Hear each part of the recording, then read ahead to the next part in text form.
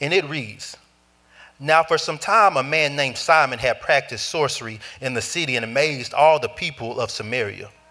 He boasted that he was someone great, and all the people, both high and low, gave him their attention and exclaimed, 'This man is rightly called the great power of God.'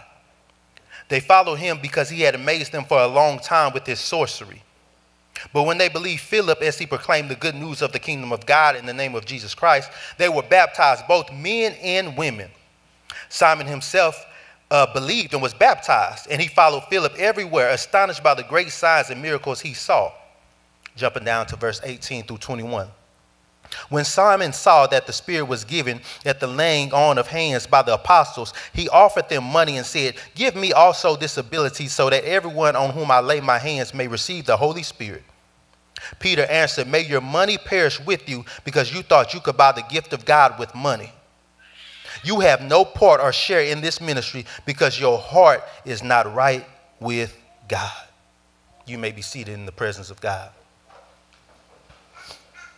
If you give me a few minutes, I'd like to preach a message entitled, "No Magic." No magic. Life is not magic. No, life is not magic. And I really want to get a good understanding of what the word magic meant. So I did what any biblical scholar would do. I went to Google. I Googled the definition of magic, and this is the first thing that popped up. It says, magic is the power of apparently influencing the course of events by using mysterious or supernatural forces. People are using magic to influence life, so magic cannot be life. No, people are using magic to influence life, so magic cannot be life, because life doesn't just happen. Life just doesn't happen. You have to do something. And the truth is, even if you do nothing, that is still doing something. I know people are quick, and I understand why they do it. They always say, if it's the will of God, I'll see you tomorrow. If it's the will of God, I'll see you next week. If it's the will of God, I'll see you next year. But the truth is, if you never get up, brush your teeth, hop in the shower, get in the car and drive over to see that person, or take the plane and fly out to see that person, how can God's will come to pass in your life? The will of God is not automatic. You have to do something. You cannot be studying for a test, praying for an A, but your study habits reflect a C. No, you're praying to God for an A, but you're studying for a C. You're asking God for more, but you act less. God does do the supernatural. He does do the supernatural, but the supernatural, what that really is him putting his super on top of the natural that you're already doing. You shouldn't need a miracle every day. No, you shouldn't be believing God and needing a miracle not every day. Jesus didn't raise Lazarus from the dead every day. You don't need a miracle every day, especially not if you become one. It is not the design of God. Yes, God can do miracles. We know that God can do miracles, but God is never going to do what you're supposed to do. God is never going to do what you're supposed to do. And I discovered that a lot of people want results, but they're waiting on somebody else to do the work. No, a lot of people want results, but they're waiting on someone else to do the work. That's like you thinking to yourself, you want to get in shape, you want to lose weight, but I'm going to just watch this person work out. And then I'm going to look at my body and hope that I'm in shape and lose weight. That does not make sense. The Bible says, to whom much is given, much is required. We want so much as people, but we don't want to do what's required. In this text, Simon the sorcerer, some versions say Simon the magician tries to purchase the power of God. The Bible says that he saw the apostles laying hands, giving them the Holy Spirit. He said, I want in on that. The Bible says that he reached in his back pocket and he pulled out his wallet because he wanted it. But what's meant for you and what you want are two different things. See, because I want a lot of things. Some days I look at my wife and she be looking good, boy. And I'll be like, I want another kid, but she quickly reminds me that's not meant for you. No, that's not meant for you. What you talking about, amen? But that's not meant for you. It was never meant for Adam and Eve to eat from the tree. It wasn't meant for them to eat from the tree, but they did it anyway. Yeah, they had some influence, but they chose to. The Bible says, choose this day whom you going to serve. See, sometimes the choice is just simply between what's meant for you and what you want. Simon the magician, he wanted power. He wanted influence. He wanted power. He wanted influence. And there's nothing wrong with wanting those things. You just have to want them for the right reason. Simon didn't want to be common. Why would he want to be common? That's like us as people. We were not born to be common. We were not born to just fit in. God wants us to be outstanding. He wants us to stand out. So I get where he's coming from. He does not want to be common. But he treats the things of God like they're common. Now you have to understand, back in the day, Samaria had new believers. These were people who had just accepted Jesus Christ. They were newly saved. So here are the apostles in the city, and they're laying hands on them, and they're receiving the Holy Spirit. That is not common. It's not common. So he realizes that is uncommon, but yet and still he pulls out his wallet to try to pay for it like it's common. He wants an uncommon thing, but he treats it like it's common. Why? Because he has a double mind, and the Bible says that a double-minded man is unstable in all his ways. Once you have a double mind, it does not mean that you can't function. You're just unstable. You shaky. You play volleyball, what they say. You do a whole lot of going back and forth. Simon the magician is unstable because he doesn't have a solid foundation. But you have to understand, up to this point, his whole life has been built on unstable conditions. That's frequent or unpredictable changes. How do I know? Because the Bible says that he was a magician, and magicians do magic. Put the definition back on the screen so you can really understand the definition of magic. It says magic is the power of apparently influencing the course of events by using mysterious or supernatural forces. That word apparently means, as far as I know, allegedly. It seems like. I think so. Those are all unstable words. See, magic represents unstable ways. And the Bible says there is a way that seems right to man, but in the end, it leads to destruction. Magic is unstable. That's why all those things pop up. Put the definition of magic back on the screen so you can see.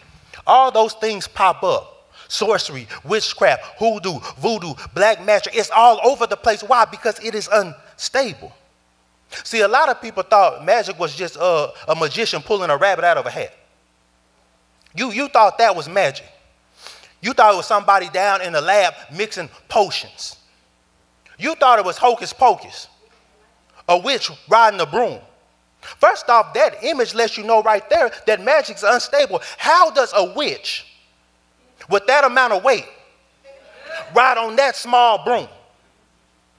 Magic represents unstable ways. See, a lot of people think it's like Halloween. They're looking for a witch with a broom. But you don't know it's the lady that can be sitting next to you in the room. Magic is unstable, and anytime there's instability, there's always going to be inconsistency. Simon has instability. Bible says that when he saw that the Spirit was giving at the laying of hands, he said, give me also this ability. Give me this ability. He's struggling with instability, but he has enough sense to recognize that I need the ability. The issue is this: when it comes to the things of God, it's not about your ability, it's about his ability. Because his ability is what gives us the capability. That's why we sing songs like he's able. That's why we say things like he's able. Not you able, because you're not able. But he's able. And through Christ, he makes everyone capable. Through Christ, he gives us to have the capacity to do what? To handle things. That's why the scripture says, I can do all things through Christ. Now, when Paul wrote it, he was in prison. We quote that like it's just some happy scripture. He wrote it while he was in prison. Man, probably about to lose his mind. He's jailed. And he didn't do anything wrong. But he says, I can do all things through Christ who strengthens me. That means I can handle and not fly off the handle. Simon shows up, and you can tell that his old magic ways kick back in. Because he tries to purchase the gift of God. He tries to purchase something that is free. That's how you know he's unstable. He tries to purchase something that is free. And understand this, Simon was a believer, but he had magic ways. He practiced magic for years. He practiced magic for years. And people always say practice makes perfect, but not if you're doing the wrong things. Practice does not make perfect if you're doing the wrong things. That word practice. If you look at the word practice, it means to bring into play. No, the word practice means to bring into play. And I know one person that loves to play. The enemy, the devil, he loves to play. See, the devil is always going to practice. He's always going to introduce you to some things. Because if he can introduce you, then there's a chance that he can seduce you. And if he can seduce you, then he could use you. It's always going to be an introduction. See, that word seduce means to be led astray. That's what Delilah did to Samson. She seduced him. Kept wanting to know where his strength lies. Rubbing that man's locks, and he would shake it off. But it was one day, I guess she got to rubbing too good. She got to that spot. And he went on and told her, man, you know, it's in my hair. And the Bible said that he woke up bald, stripped of his strength. That's why in movies you always see certain things, especially in suspense movies. You're going to see introduction. You're going to see seduction. Sometimes you're going to see abduction. But then you always see deduction. They're always going to take from you. The Bible says that the people followed Simon. They followed the magician because they was amazed. They were amazed at the miracles and wonders that he was doing. The Bible says he amazed them for a long time. They followed him because he amazed them for a long time. Some people are only around you because of what you could do for them.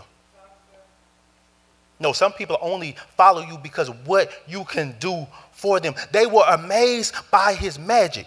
But the Bible says that when Philip showed up, they believed in the word, the good news that he was preaching about the kingdom of God in Jesus Christ. They were amazed by magic, but they believed in Philip. And the Bible says that men and women were baptized. They were amazed by magic, but they believed in Jesus. They were amazed by magic, but they believed in Jesus. You know, when I took that trip to Disney World, I was amazed. I didn't get to grow up and go to Disney World as a kid. We were broke. We were poor. Wasn't no Disney World. Might have been a rat that ran across the floor. That's the only Disney you get. But I went to Disney World as a grown-up, as an adult. And I was amazed by the kingdom that was there. I was just amazed and I was blown away. I was amazed by the prices. I was amazed that it seemed like every ride ended up in a gift shop. I was amazed by that mouse. I was amazed by that mouse. But I don't believe in that mouse. Because the truth is nothing a mouse in red drawers and yellow shoes can do for me. My faith is not in the mouse. My faith is in the Messiah. Do you believe in magic or do you believe in God? That's the question you have to. Do you believe in magic or do you believe in God? Hoodoo, voodoo, black magic, palm readers, Ouija boards. I don't have time to be operating in unstable ways. You don't have time to be operating in unstable ways, not when you should be believing the way, a solid foundation. The Bible says Simon himself believed and he was baptized. Now, this is the man who has been practicing magic for years. And all of a sudden, another man, Philip, comes, starts teaching about the kingdom of God in Jesus. And all of a sudden, he believed. He was practicing magic for years, but when he heard about Jesus, he believed. He practiced magic for years, but not once did it ever say he believed in it.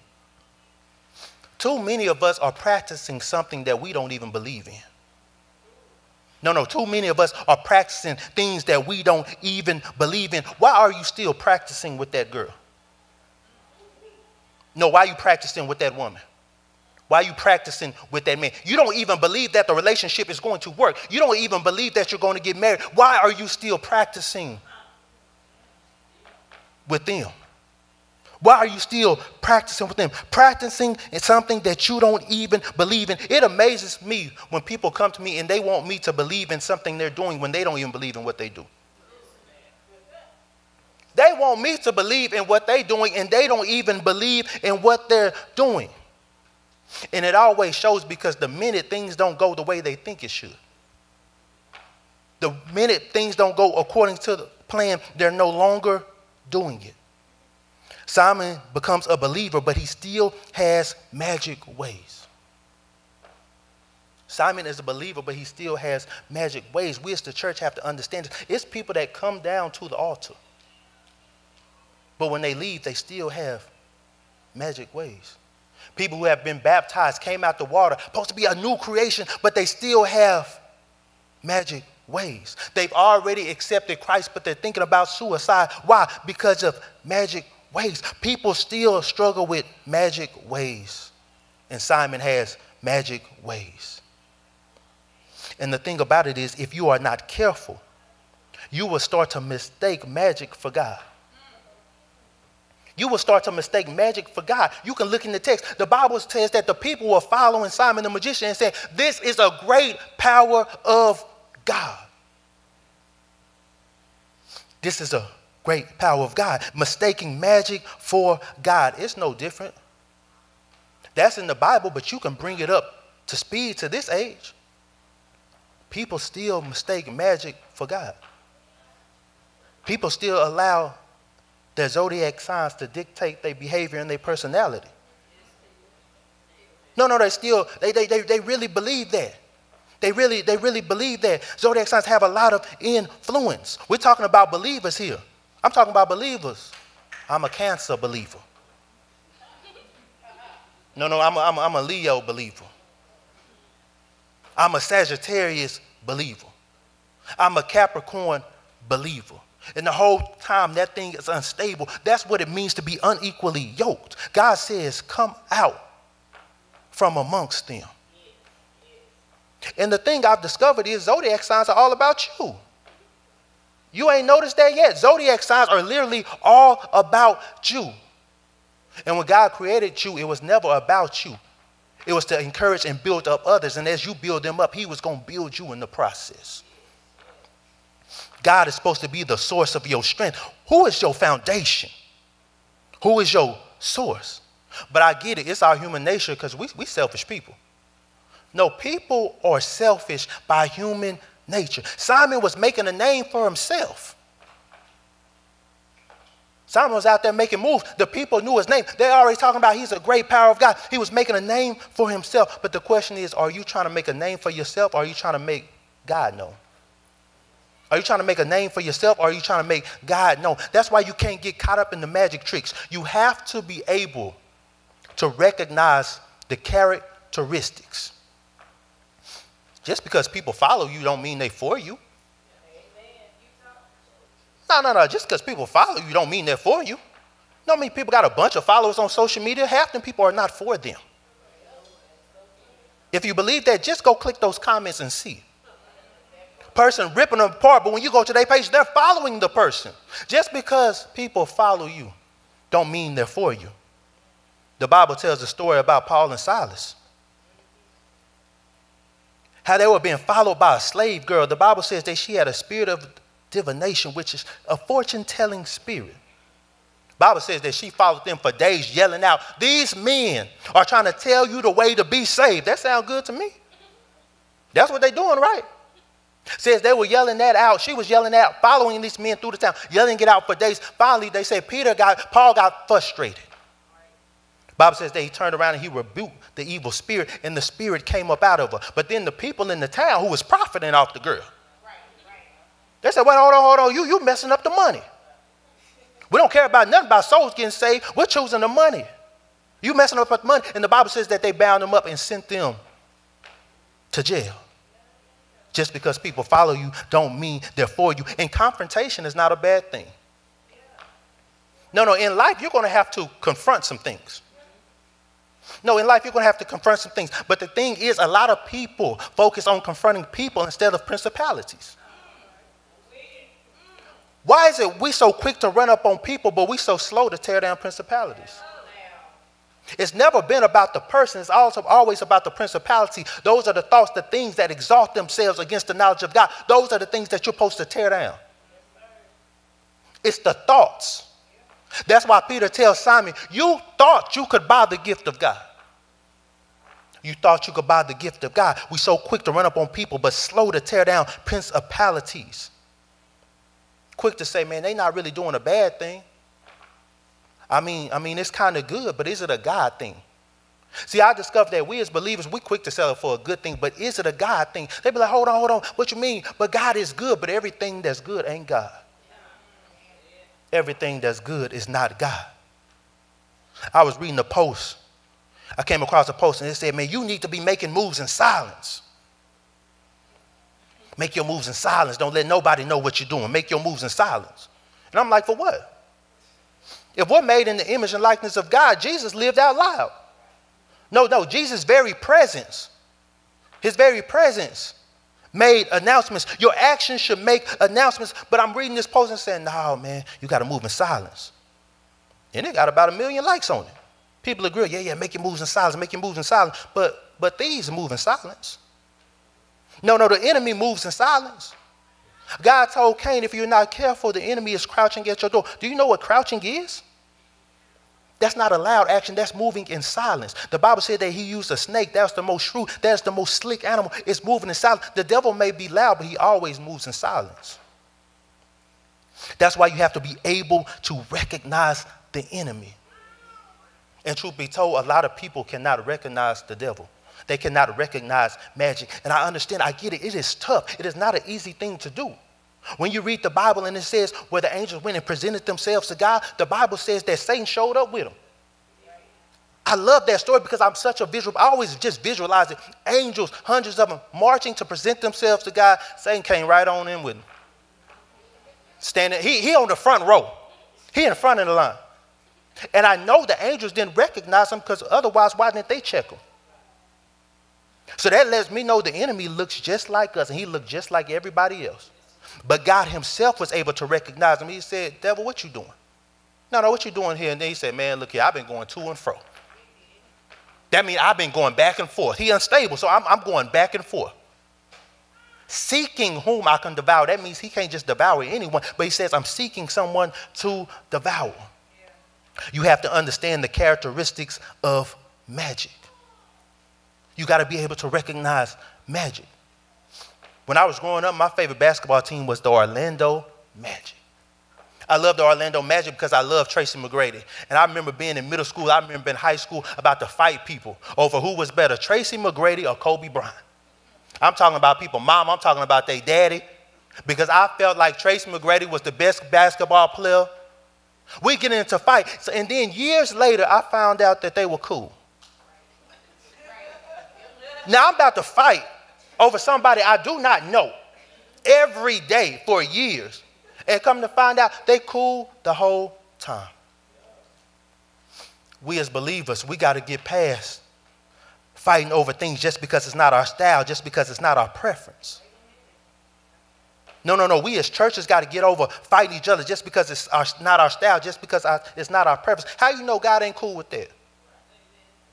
No. How do you know God is not cool with it? Because what I think is cool is lame to somebody else. But how do you not know that God is not cool with that? And it hit me. I never fought over the team. It was never the Lakers versus the Magic. It was always Tracy McGrady or Kobe Bryant. It was always over the individuals. We're fighting each other and we're missing the fact that we're on the same team. Fighting each other and missing the fact that we're on the same team. And the enemy is practicing magic on us. He's introducing instability. He's sowing division. Why? Because a house divided cannot stand. A house divided cannot stand. Therefore, it becomes unstable. You have to be able to recognize magic. Apostle Paul didn't know what was going on, but he kind of recognized magic. He said, wait, there's some type of war going on in me. He says, it's something in me. He says, some type of war that's raging in me. He says, it's against my mind. It's making me a prisoner of the law of sin. It's at work within me. Can I tell you what was going on? I always talk about it. It was the fiery darts. The Bible speaks of the enemy using a tactic called fiery darts.